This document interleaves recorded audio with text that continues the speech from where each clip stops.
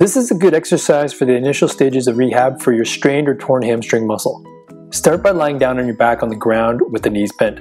To keep the spine in neutral, pull the inner core muscles below your belly button in towards your spine and straighten the left knee out on the ground. Bring the right knee with the affected hamstring towards your chest and hold it securely with both hands behind the thigh. Slowly extend the knee to the end of range comfortably and return it back to the bent position. Do this for 15 repetitions, 3 sets, 2 to 3 times per day.